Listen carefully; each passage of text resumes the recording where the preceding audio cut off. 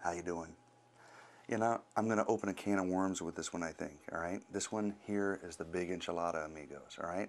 So you have to forgive me in advance if this stings a little. You're gonna have to cut me a little slack if this convicts or challenges you, because I'd never want to do that.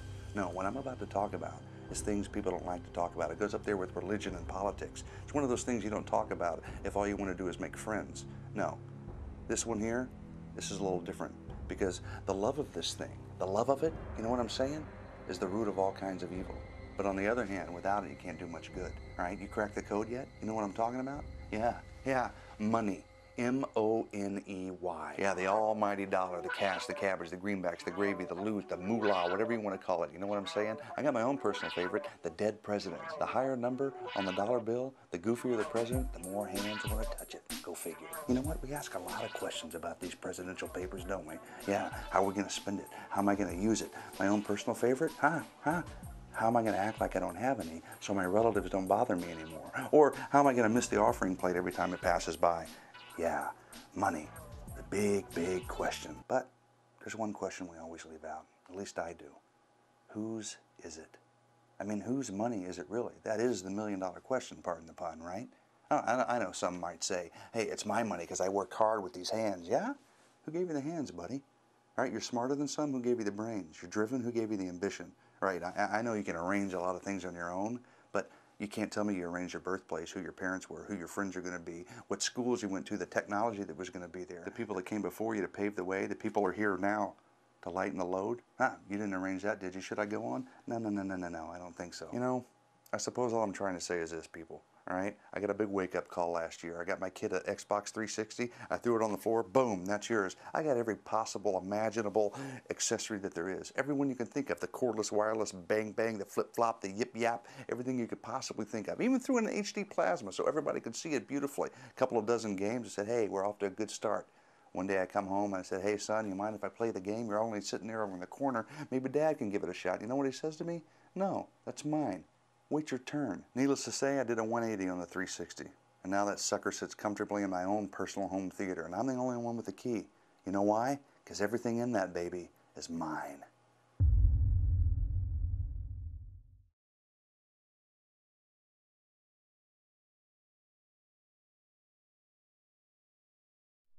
Today we're going to talk about stewardship of ownership. Or stewardship refers to the way time, talents, material possessions, that's a good word, isn't it? Because that's about ownership. Let's do it again.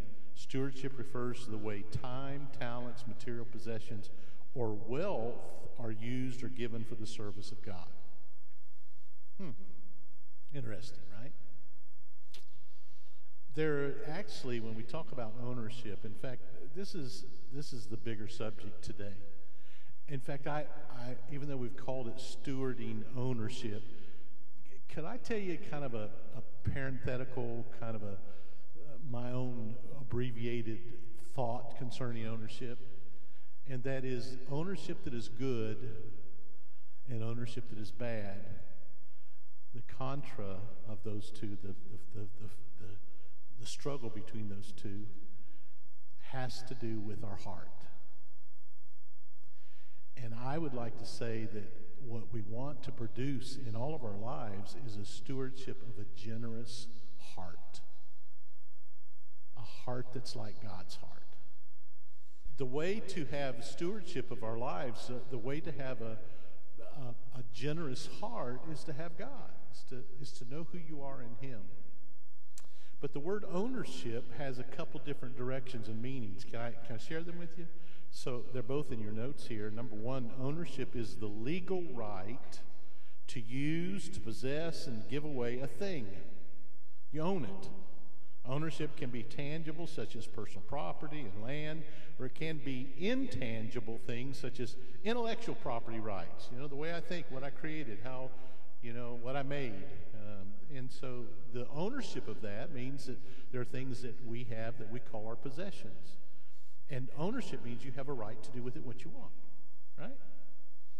But there's another direction in ownership that's, and by the way, that first word, that first meaning, can be good or bad. You understand? I mean, you can take something that, quote, belongs to you, that you have possession of, and you can use it in a bad way. You can use money in a bad way. You can use your talents in a bad way, right? Or a good way. So ownership in itself is not necessarily the problem. The problem exists not in owning something or taking possession of it or feeling you have possession of it. It's in the heart of what you do with that ownership. So there is a positive perspective to ownership, and it's in the definition of this next term. It is taking ownership. It's something that we would wish for everybody in this church, as to, quote, for instance, your ministries here. Our team that works music every week. I want you to understand they've taken ownership of this, not to say, this is my position, nobody can have it. They say, this is ministry the Lord has opened to me. I will do whatever I've got to invest in it. Now, it's really sad that that Jason's guitars and stuff went bad today, and he was trying to struggle and fix them and make them work. But you know what? He has spent literally thousands of dollars on buying equipment. And the team that you see up here, they probably are the only people in our church that invest every week or every month into a fund that just takes care of buying PA systems and equipment and making sure that the ministry of music is funded. They go beyond just their time. Yeah. Why do they do that? Because they took ownership of it. Once again, I remember years ago in church, you didn't dare, quote, put somebody else on the piano if the person that's been on the piano has been on the piano 20 years, because they believe that's their ministry and nobody else. But do you understand? I don't know if you've ever been in a church like that. The organist was the organist for ever since Moses came across, right? But that's not the way it is with this team. And it's surely every ministry we want people to take ownership of it. Lee and Steve, way back, we said, you know, we'd like to have a coffee bar back there. And would you all be in charge? Well, they said, sure. Now, I don't know if you know this, but they don't own the coffee bar. In fact, they not only make coffee, they have several other couples that they've got involved with making coffee, so they don't have to do it every week. And after a while, they said, you know what, we're going to buy the coffee. And so they started buying the coffee. So the money goes into the pot, goes to missions. And then they said, we're going to buy the creamers. And then somebody on the team said, no, I'm going to buy the creamers. And then next thing you know, they're saying, let's buy some donuts and let's put out some cakes. And then, do you know that they fund all of that by themselves? The church doesn't put a penny in it.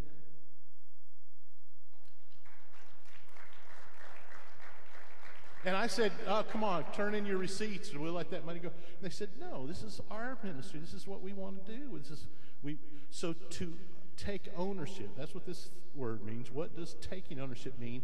At its core, taking ownership at work means taking initiative and responsibility for your growth and the success of your team or organization. Every good team needs players willing to step up and take ownership of, as opposed to wanting to blame others for mistakes or challenges. If you didn't know this, we are a team here at CAU. And everybody who works here and ministers here are a part of the team. And so therefore, if you're taking care of the nursery, you're taking care of the coffee bar, or you're taking care of the worship team, or any other ministry that's here, you want to take ownership of it. And that means you're going to put your heart into it. You're going to do the very best you can. You're going to stick with it. You're going to work hard. You're going to find ways to make it better. And if need be, you might have to, buy a package of diapers. You might have to buy some coffee or some creamers or buy some guitar fixins. I want you to know that it's so important that we have the right context to the word ownership. I was thinking about it. What's one of the first words your little kids learn when they grow up? Oh, come on, you read the notes. The first word, I think, is no. No. The second word is mine, mine, mine.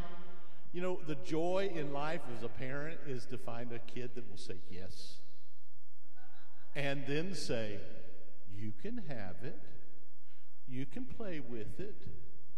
I'll share with you. Does your heart as a parent just blossom? I'm a parent. I've had 6 kids and a whole bunch past of grandkids. Watching your kids grow up and take responsibility for the fact of what belongs to Mom, Papa, and Mimi. mean, our house is, we want our kids to enjoy it. But if our kids ever had a nasty attitude about stuff, that's my chair. I always sit in that chair. You can't have that chair. That's my chair. I'd struggle with that, right? Like some people do with pews and seats in the sanctuary. This was a cry from a mama. She said, "Mine is a common battle cry around our house. When we hear it echoing through our home, we know the fragile peace that has existed between the children has been shattered again." So we're going to start talking about what is mine and what's not mine. We're going to talk about ownership for a little bit today. And we're going to talk about the heart, the generous heart that responds the right way to the right kind of ownership. Can I tell you that to begin with, this is a topic we very seldom talk about. I don't preach on it much. And there's a couple reasons. Number one, I think our church family is very generous. And our church body as a whole does great with giving. As a pastor, I had decided a long time ago I would not ever figure out or try to figure out who gives and who doesn't. I don't get my finger into the tithe and the lack of it or there. But now I could and maybe should sometimes, because I want to tell you this. The way a person gives to the Lord very often defines their heart toward God and their faithfulness to the Lord, and also whether or not they're having problems with situations because of their not being generous in their heart. You know, some people talk about the tithe and they say, what in the world is a tithe? Well, the word tithe simply means 1/10. And it seems to be that there's a struggle with this as whether or not it's pertinent for today and should Christians have to tithe. And you can debate it all day long if you want. I don't have to worry about it, because I'll tell you what I believe. I believe very simply that tithe not only was a principle of the law and the commandments of the Lord to people of Israel, but the reason God did that was because they didn't want to have a personal relationship with God. And they said to God, just lay it out and tell us what we got to do, and we'll just do it. And so God laid it out. And these laws, the law was that you were to give a tithe, a tenth. In fact, when you brought your wheat harvest in and you started bundling them up, you took the first tenth of that wheat and you brought it to the Lord. Or if you had sheep born, you'd take, out of every 10 sheep, the first one that was born would be the tithe. And so the Lord asked them to do this because they didn't want to just have relationship with him. As though if they had a relationship with him, their giving would be generous without a command.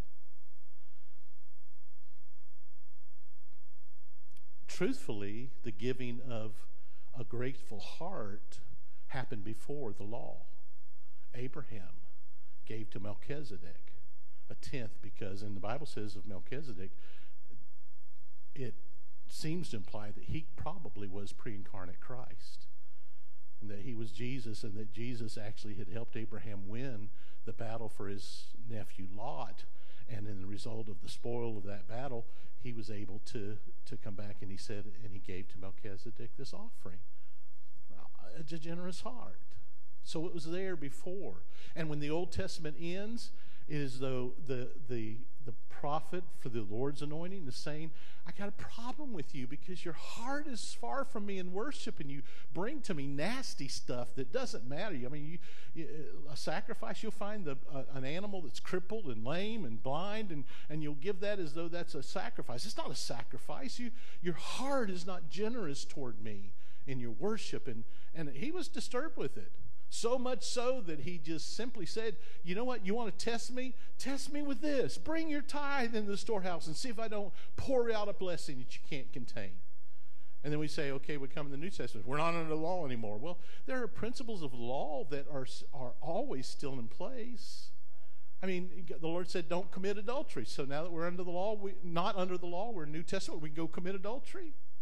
What did Jesus say? Jesus came along and said, let me tell you, it says in the law, don't commit adultery. I'm telling you, don't even look on a woman to lust after you've done so.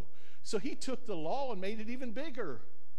The whole Testament, the whole New Testament is full of descriptions of things that go beyond just giving, the giving without, in 1 Corinthians 13. If we gave everything we've got, but we don't have love, it's empty, right? Jesus said to a bunch of Pharisees, he said, you're so picky.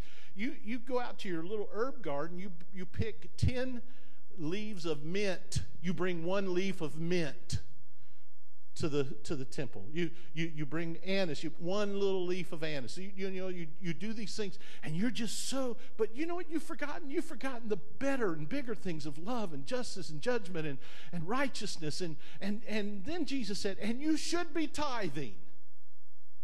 But you ought to be going beyond that. So I'm not into making this a law, but what I want to say to you is that we've got to understand the heart of giving is not the heart of taking from you because God needs it. I don't know if you know this, but he doesn't need our money. But you know what? It's like being a daddy. I want my kids to know when they come to my house and sit on my couches, it's my couch. I own it all. But one day I'm going to be gone. It's going to be theirs. So everything I have belongs to them. And even though in these scriptures I'm going to share in just a second, we don't own anything, we own everything if we belong to him.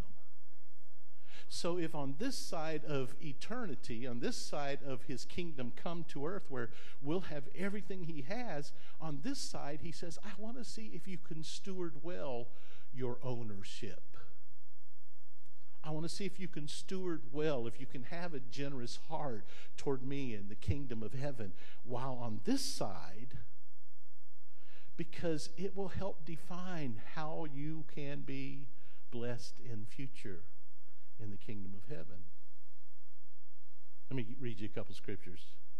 A cocky attitude, Deuteronomy 8:17. We might say, my power and the strength of my hands have produced this wealth for me. It belongs to me. This car belongs to me. How many of you own a car?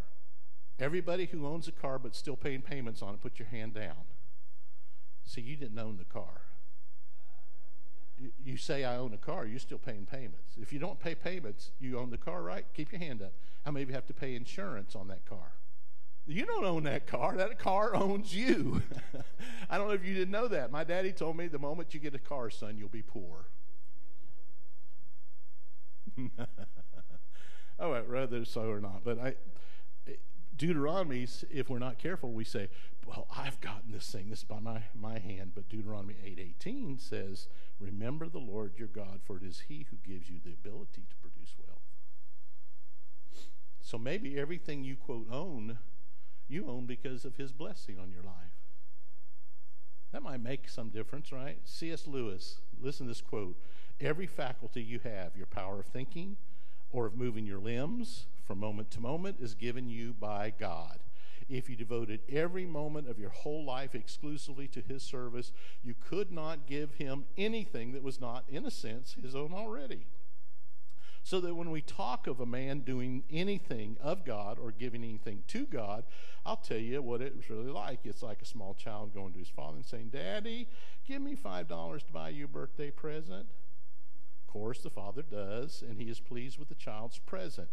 It is all very nice and proper, but only an idiot would think that the father is $5 to the good on that transaction. Got it? Interesting scripture, and I'll quit on this one, 1 Corinthians 9:17, this New Living Translation. Although God gives us all things richly to enjoy, nothing is ours. Nothing really belongs to us. God owns everything. We're responsible for how we treat it and what we do with it. While we complain about our rights here on earth, the Bible constantly asks, what about your responsibilities? Owners have rights, stewards have responsibilities. Now, I'm not trying to say the scripture isn't right, because it is right. And the heart of it all is right. If you understand all these scriptures, and we'll try to deal with some of these as we go on, there is this truth that as a steward, I'm responsible to take care of what I have, because in essence and inevitably, it all belongs to God. If God was looking down on somebody to bless because he knows you have a generous heart and you steward well the things he's given you, and you're going to bless others and you're going to do things for the kingdom, do you think he might want to give you more? Was that too thick? Did that come on too quickly? However, if you're stingy about everything, including a tithe, I'm just argue it away. I'm not going to give him 10th. Well, you can have that attitude, but you know what? If I was God, I wouldn't give you much because you're stingy and you don't honor him. So the honoring of him is saying, I have a generous heart about the kingdom of heaven. I want you to learn the principles of today because I want you to experience the blessings of God. Because as you are good stewards of ownership, he's going to give you more to own. Because he knows that even though you own it, you have the rights over it. You have been given houses or lands and cars and things and stuff. Even though he's blessed you, he knows that your ownership is to take care of it. You've set up a budget. You're working well. You're not going to give foolishly. You're not going to take some bill money and give it to some evangelist coming through and saying, have some seed faith and plant this $1,000, and you ain't got the $1,000 except it's your, there is a reasonableness. There's a righteousness in the way you do things, and you think through as stewards do well in all of it. But as you give and as you share, you have a heart that says, Lord, I just want to be generous about you in the kingdom of heaven. And God says, you know what? I can trust you to own more. Because truthfully, bottom line, say it once again, everything that's his is ours. And one day we're going to inherit it all. The principle of tithing was one that I was taught as a kid. That is to simply be faithful with what God gives you and take a portion of it to begin with and give it to the Lord. I will tell you that I learned as a kid that my mom and dad taught me to take 10 cents out of every dollar. When I first started working at 13, I worked the whole summer to have enough money so that I could buy my first baritone horn because my mom and dad didn't have the money. That was my allowance. I was allowed to work. I was allowed to be a part of the family. When I started working at a little store called Bargain City, USA, that's where my bargain life came from. It was like Dollar City, but they had clothes and everything else. I bought all my clothes from that time on. I want you to be blessed, but I will tell you this, when we began to give, I realized it wasn't just a matter of being legalistically 10%, because I wanted to do more than that. And I started saying, Lord, can we do more? When we first got married, we took 10% out to always tithe, and we took another 10% and set it aside as gifts that we could give to missionaries or we could give to somebody in need. And we started doing that on a 20% basis. That's just the way we were. I want to do that. And I have ever since then realized that the Lord sometimes gives to me what I call handfuls on purpose. If you don't understand that, go back and read the book of Ruth. But when I'll get sometimes, somebody will come up and say, Pastor, hey, or just, it might be in the blue, out of the blue, or something comes back in the mail like you overpaid something. And they see, I take that money and put it in my wallet in a hidden place for me to be able to get something special. And I'm so excited about it until all of a sudden the Lord brings somebody near me that needs something. And then I go, oh, that was what that money was for. So it's a bless me fund. And I pull it out to give it away. Because you just got a feeling it's a generous heart that the Lord wants to see. So, yeah, it was a hard process. There were lots of tests, and I got lots of testimonies. But I'm going to let some other folks tell you their testimonies. David Tyner is going to come and talk with us right now. Come here, brother. Ownership is something that you can either have it as an example as you're growing up, or you have to learn it through certain ways. And I lived in Lakeland, Florida, and grew up there. And I got married at 24 to a beautiful lady, young lady, and she was 22. And we became Christians together within months. We started going to First Assembly, which you've heard Pastor talk about, Pastor Strader. And it was great teaching, but soon after we had a child a couple years later, I wasn't really tithing. I wasn't giving to God because we were barely making it. And I'm I'm sure everyone here has said the same thing. Man, we're barely making it. How can we give to God? And my wife was saying, Dave, we've got to start. We are barely making it. We've got to start. And sometimes I think God just knows what to do to get our attention. Bam. And he knew it probably required something a little bit supernatural on my behalf. So we came to a point, like I said, soon after our son was born, and we needed desperately $500. We had to pay for something that and we didn't have any way to ask for it. We didn't know where it was going to come from. And Sue Dawn pulled me over to the sofa, and she grabs my hands and she says, Dave, we're not even going to tell anyone of our need because we don't have anyone that we can ask. We're just going to pray for God to supply that need. And we had I think about 3 weeks to come up with it. And every night she'd grab me and we'd pray. And we'd say, God, we don't know. I mean, we don't know, but you're going to have to supply this. And how many of y'all know God waits till the 11th hour, 59th minute? One day before, we absolutely had to have this money or we would lose really an opportunity for something for her health. I get a call at work, and I deliver furniture back then. And she's crying. And she's saying, Dave, you got to come home. You got to come home. And I'm going, what's wrong, baby? And she's going, no, you've got to come home. So I told my boss, he's great. And I rushed home thinking, I don't know what I'm going to find. And she's sitting at the dining table and just sobbing.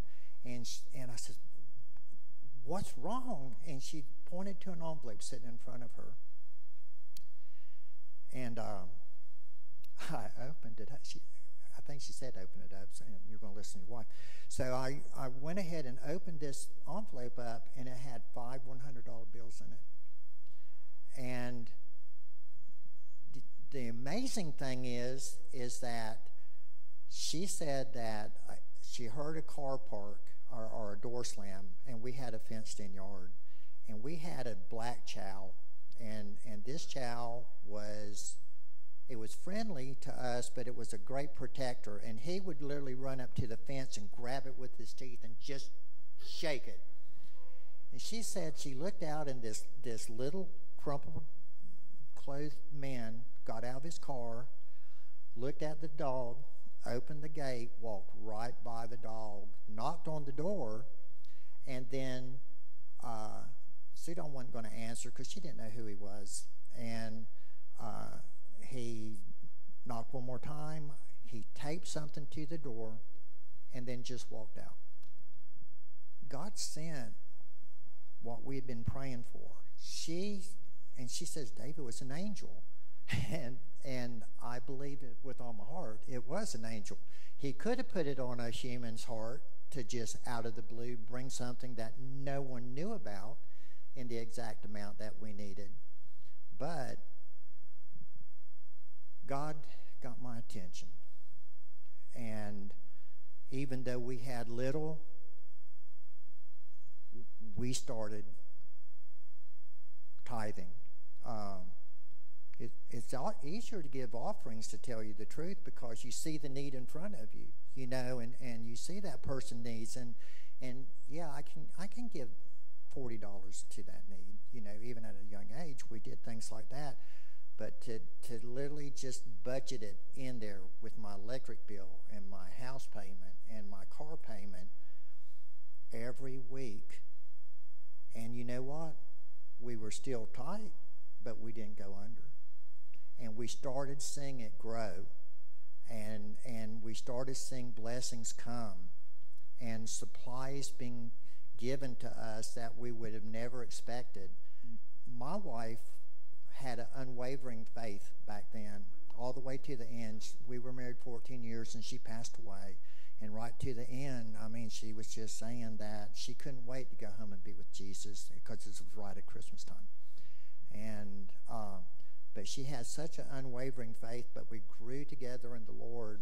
I made the money. she stayed home with the baby, and she relied on me making the right decisions. And she knew she couldn't force me, she couldn't push me. So God got my attention because of her prayers. And it's never stopped. I mean, you keep growing and growing and growing in your faith, and sometimes you get bought back, just to tell you the truth. But I always know that God's got me. A couple of years ago, my bathroom was literally collapsing, and I have a little country home, but my master bathroom in my bedroom, it was collapsing on one whole half, and I didn't have reserves. I didn't know how I could pay for like a major construction, and the few people that would see it or heard about it, they'd go, "Dave, what are you going to do?" And I'm going, "I don't know."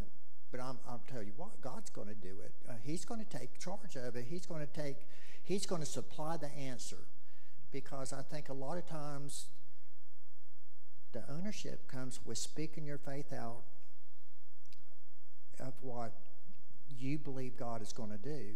Well, let me add to this, though, because this is scripturally, I think, sound. When the Lord says in Malachi, and you know what, if we don't believe that all of the word is the word, if you can take something and just dock it and say, no, that don't work here, then all of that passage should be thrown out. Let's tear all of Malachi out. But Malachi is full of admonitions that we love and we're excited about. I mean, it talks about marriage and doing things the right way. It talks about the Lord coming and returning, and the very last, and God bringing the hearts of the children to the parents. I mean, all these promises. But right in the middle of that, God says, I want you to know it hurts my heart when your worship is so flimsy that you have stolen from me.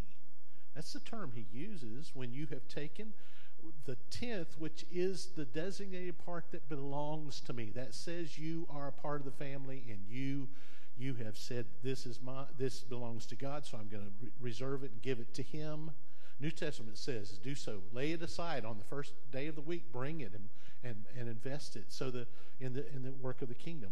So the Lord said, if you'll just test me herewith, see if it doesn't work, give to me your tithe and your offerings, and see if I won't open up heaven and pour you out a blessing. Now, that's cool, but we don't give because we're saying, boy, you know what? I need a new floor, so I'm going to start giving today to get it. This became a lifestyle with David, and so his faithfulness to give a tithe and to be always there is then a dependence on the word that God says, see if I won't do this. He had the right to say then, and I love the comment that you tied your comments. I mean, you started writing your terminology, so he was able to say, the Lord's going to take care of this. The Lord's going to take care of this. And people who have been faithful to the Lord have no problem believing the Lord's going to take care of this, because it becomes a lifestyle. I'm telling you, out of all of my giving, the Lord has given me. He's outgiven me over and over and over. And these miracles that start to happen, it's wonderful. He says, not only will I do that, but I'll curse the devourer that eats up your stuff. Some people say, I can't give because I just have all these bills. Well, maybe you need to let God curse the devourer for you. Maybe you're having problems with bills because you haven't honored God. You see, when I give him a tenth, then that means the 90% belongs to him. I've set it aside and sanctified. Devil can't touch that 90%. And if should something happen, like my floor fall in the bathroom, then I can believe God's going to take care of it. So back to your story, your floor fell in, you started confessing it. Yeah, I work in an affluent community. I do security out at the Cliffs, Glassy, and there's people that are very affluent out there. And so one lady found out about it, and she put it on a website that they have for the community out there and said, you know, Dave's going through this. I've built up a good reputation with them. I feel like they're my family. They treat me like family, a lot of them. And so all of a sudden, someone came down and dropped off a check. And come to find out, this lady had put my situation on this thing, and the check was for like $100. And I'm going, well, And she says, I hope this helps with your floor. And I thought someone had just said, I didn't know the magnitude of that it had gone out to the whole mountain. And so over a period of, I think they put like a 3-week time limit. They said if you can help in any way, try to get in by this time. I had $5,600 given to me. And during this time, I was trying to find a contractor that could just come and tell me what was wrong. I had plumbers that came and they said, no, I don't see anything that would be causing it. And so I was trying to get contractors to come, and I was getting frustrated, to tell you the truth, because people would say, yeah, I'll come, and then they'd never come. And I was thinking, like, God, why are they not coming? And it's because he was shutting the doors till the right person rode through. And this man that I know that came through and did a lot of work out there building these $1 million homes, he came through, and I said, Mr. Bergeron, would you just come and look and see if you could just give me an idea? I said, I know you're too busy, but would you come and just give me an idea and what I could expect, and maybe suggest somebody that could do it? And we've talked about God before coming through. Let me tell you, every time that you talk about God during your daily life, it's going to come in emergencies, And so he says, yeah, I'll come this afternoon. So he came. He found out that when I moved in my house, it was 5 years at that time, 7 years now, but I bought a brand new refrigerator, and I said, don't hook the ice maker up. I had problems with ice makers before. I don't even want it. So Home Depot came and delivered it, and they tied it off. And come to find out, there was a pin drop that went for 5 years. And in that period of time, it caused the things underneath the house to start collapsing. And so therefore, most people wouldn't have caught that, but he did. And I told him, I said, they've been taking a collection for me out here. So can you give me an idea of what it's going to cost? And he says, I'll tell you what. He said, I can get me and my son to come and do it, and it'll take us a couple days. He said, how much have you collected? And I said, $5,600. And he goes, and he kind of did his eyes up like that. And he goes, well, I won't lose any money. He says, I won't make much, but he says, I'll go ahead and do it. And so a period of a month that we had to let it dry out. We had to put some fans under there and let it dry out, stop that pin leak. And not only did he fix my floor, but I have like ceramic. I mean, the bathroom looks 100 times better as it is. So not only did God take care of it, he gave me better. And I believe it's because I spoke God every chance I could get out there. I don't cram God down people's throats. That's what's going to make people run. I might get fired. They don't want you to do that out there. But you know who you can, God shows you. And I am continually saying, God will take care of it. I don't know how he's going to, but he's going to take care of it. Then when it happens, then they'll go, whatever happened to your floor? And I go, this is what God did.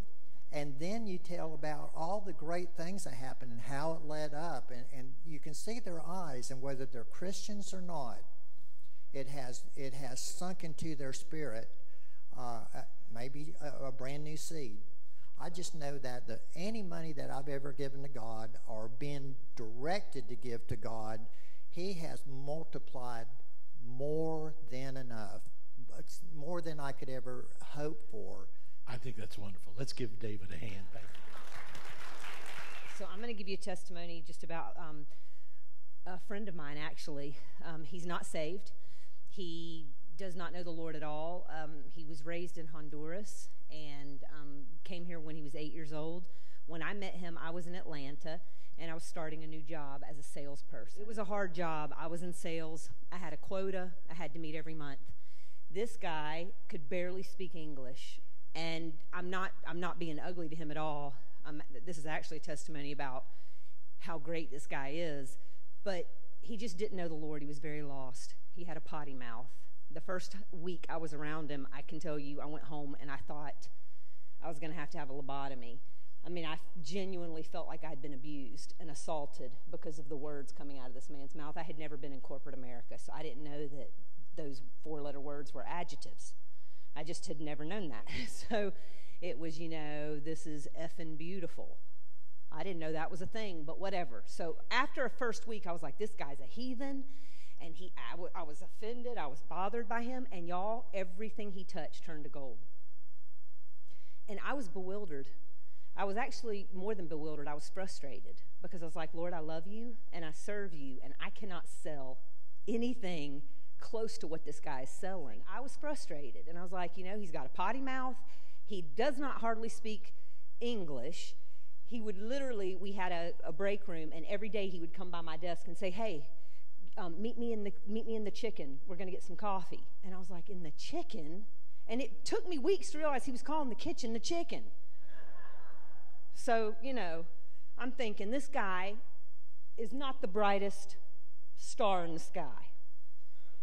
Basically because he was from Honduras and this was his second language. But either way, in the business world, you got to be able to communicate well to sell well. So when you have this as your second language and you don't know what a chicken and a kitchen is, or the difference, how are you selling $10,000 a month? When my quota is $3,500 and I'm about to rob a bank to make quota, okay? And I got very frustrated, and I went to the Lord and I was like, Lord, I'm supposed to be your favorite, and this fool over here's touching stuff and it's turning to gold. And the Lord very clearly said, ask him. Ask him what his secret is. And I went to this man who does not know Jesus. He goes to a Catholic mass twice a year at Christmas and Easter. And he tells me that he is superstitious and that his grandmother, who brought him over from Honduras, he didn't have a father, he was raised by aunties and grandmas, told him that if he would give away 20% of his income, he would never need anything.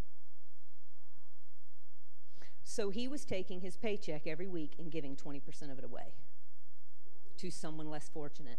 His grandmother specified you should look for orphans, widows, and homeless people. And if you will give 20% of your income away, you will never need anything. And when I'm telling you, this man currently now has 2 homes. He's just bought a house in Florida because he didn't like the weather in Atlanta. And each of his homes are $500,000. But he is walking in abundance because he's walking in a principle. And God said that there are laws that he's put in place. Remember when I talked to you about gravity? It doesn't matter whether you believe in it or not. Jump off a building and see if gravity cares. There are laws and principles in place that when you obey them, you walk in abundance. And this man who doesn't know Jesus and doesn't serve Jesus is walking in the goodness of our Father because he has realized that I can give 20% of my income to people that need it more, and something good is going to happen in my life. And he even told me one time, I tried to lower it to 15% and it didn't work. And he said, whenever I'm having a rough month and I can't make a sale, he said, I just find somebody to give $1,000 to. And he said, and I always get blessed. He doesn't call it blessed. He said, I always get my sale. Every day we went to lunch together in Atlanta, him and me and 5 or 6 other people in the office, and every single day, not one day in the 7 years that I was there in that office, did he ever buy himself a meal and not buy one for someone else. And it wasn't for the people he was with. He bought a meal, and on the way back to the office, we work down by CNN Centers. There's a lot of homeless people in Atlanta. Every single day, he bought an extra meal, and when we were walking back, handed it to somebody on the street. So, whether you're God's favorite or not, God's principles work. Now, I'm going to pass it off to Mark and Melissa Ward. You guys come up. Sorry to everyone online, but I'm going to have everybody in here look at the back just for a second. You see all the nice-looking gentlemen back there. The one with the headphones on is our son, Matt. Matt, raise your hand, because Matt's a big part of the story, too. We have two daughters that you guys probably haven't seen. This is Melissa, and I'm Mark. And we've been here since about September with you guys, and we really love you all because you welcomed us and loved us too. Oh, thank you, thank you. We want to pick up on some of the things. A lot of what we would have shared has been covered. The Malachi scripture. We were both saved late in our life. We were both 30 when we were saved. I grew up in a church that allowed you to be comfortable but not pressed in to really understand God and the relationship that you needed to have with Jesus. Melissa's family never went to church, and that's part of the story too.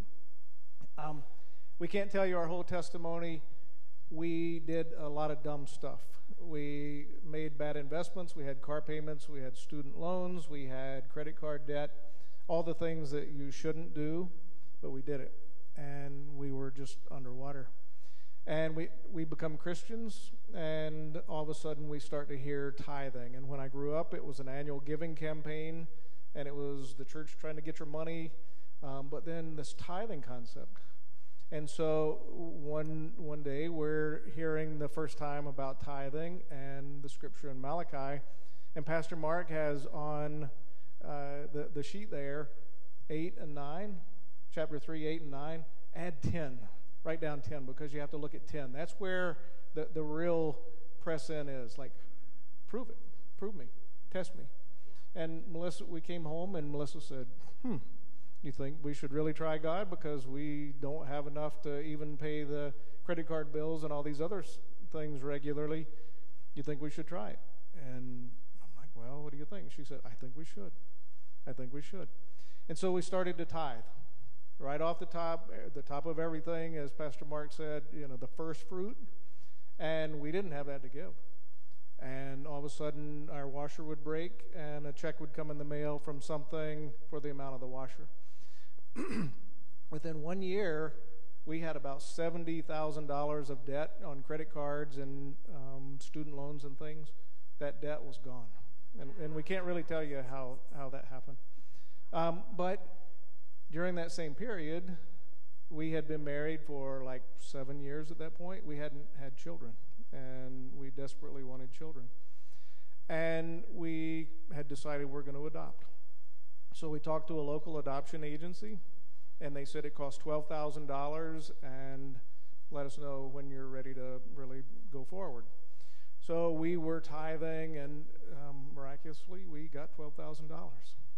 And a couple weeks after we got the $12,000, we saved $12,000. we saved $12,000. It took a while, but we got to $12,000, and that's what they told us it would take. And God spoke to us and said, I need you to give it away. So our church, the church that had been teaching us and loving us and helping us grow, we were packed in a building, and we needed a new building. The pastor said, just pray and see what God tells you. And we both knew the same amount, and we gave it away. A couple weeks later, there was another thing that God pressed in. And then to this day, Melissa's parents still don't know the third part of the story unless they're watching today or watch sometime. They had never been to church. And we went back to Virginia. They were sitting with a group that was getting ready to start a church. And God pressed on us, and she elbowed me, and I elbowed her, and we both knew we gave away all of our $12,000.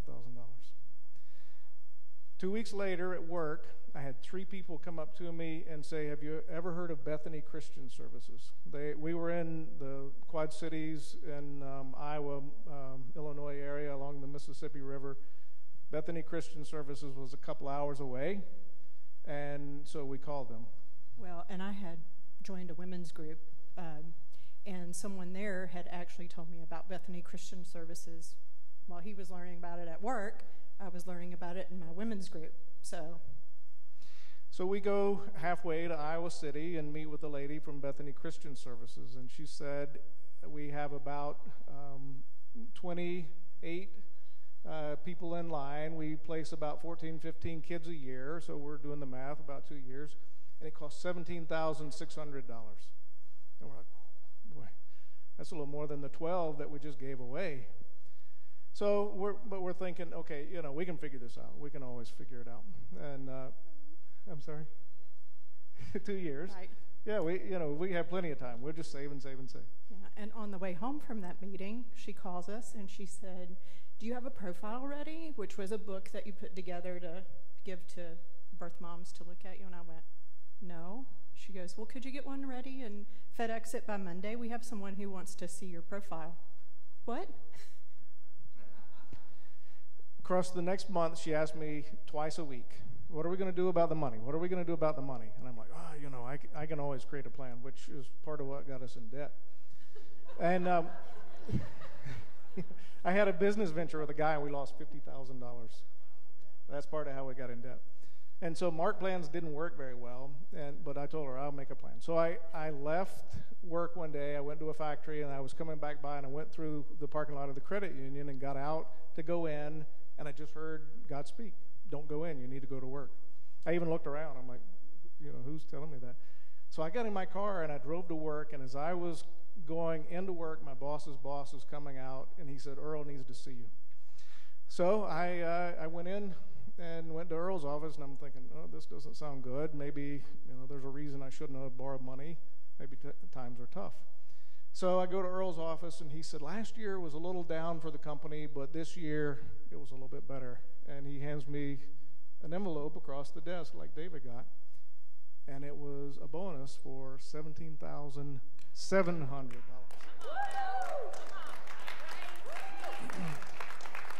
2 weeks later, we get a call from Bethany Christian Services, and we go down to Des Moines, and 2 months later, we're in the hospital when Matthew was born, and we bring him home.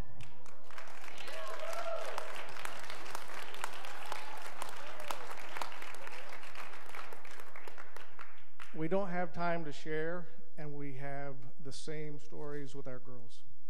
God just spoke, God provided, God took care of things. I'm going to run over like 2 minutes, but I have another story that I need to share to tie it out. Every time we would give, God would outgive. And the first time we gave, the next time God spoke to us to give, it was 10 times the amount of the first time.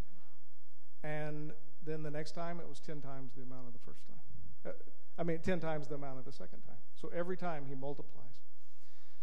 And I was trying to figure out how to share this. We were in the middle of Illinois. I had a big meeting. God had spoken to me 10 days earlier to fast, and I'd been fasting just with juice. One morning I get up, and he says, "Just water today." I have all the Caterpillar factories from all across the world coming together for a big meeting that I'm hosting, and I go all through the day, and God's just taking care of things.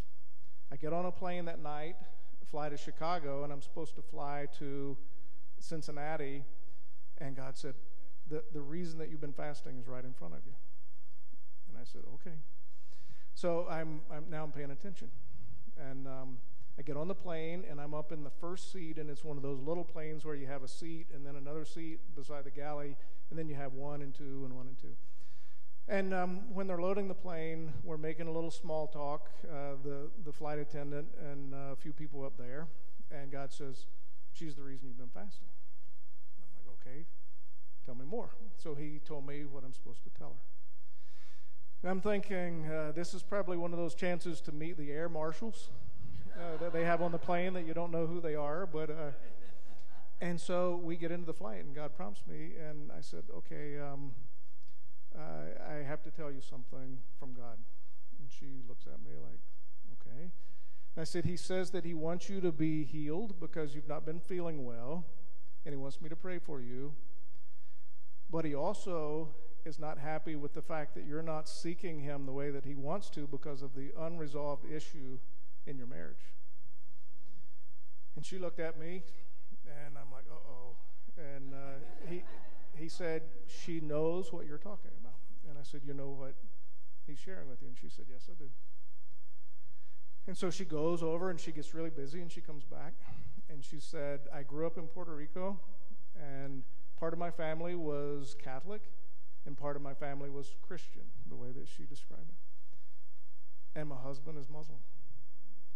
And she said, we've been dealing with some stuff, and I've known for a while that I have to work through this.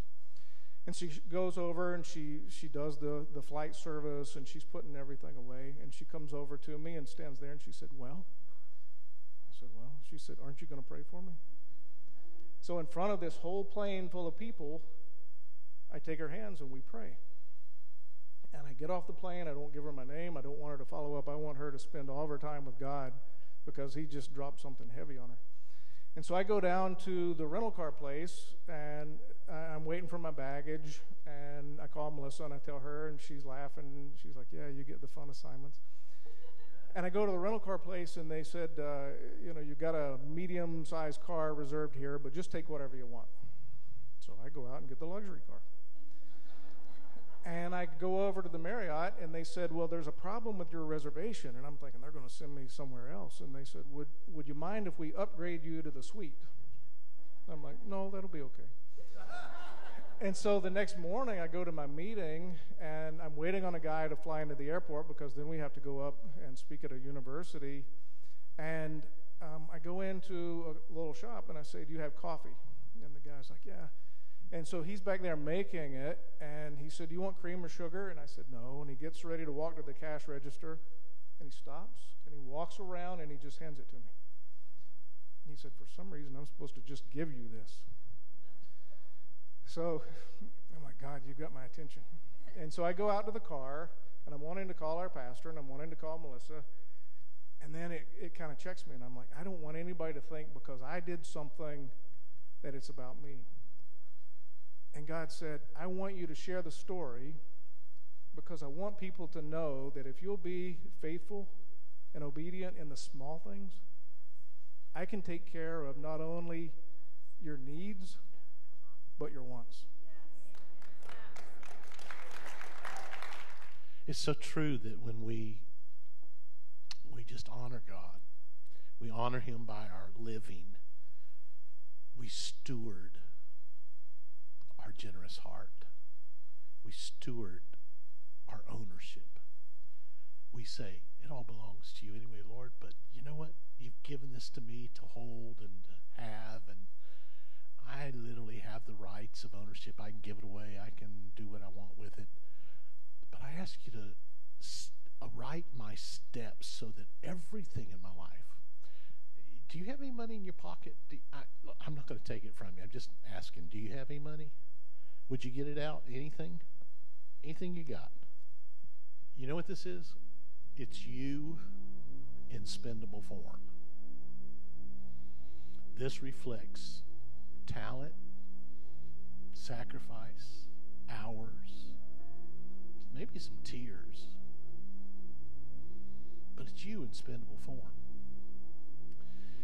And if you can have a generous heart to where you don't hold on to you so tightly that you become selfish,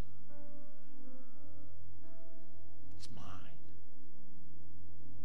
Because everything you have needs to belong to him. Your time, your willingness to give of yourself, your talents, your abilities, and this. It's just you in spendable form. If you're willing to do that, if you can have a stewardship mentality, I'm going to take care of this and use it well for the kingdom of heaven, for a purpose. If you can have that heart, God's going to say, oh, I just love to build you bigger, to make your life bigger, to show you how much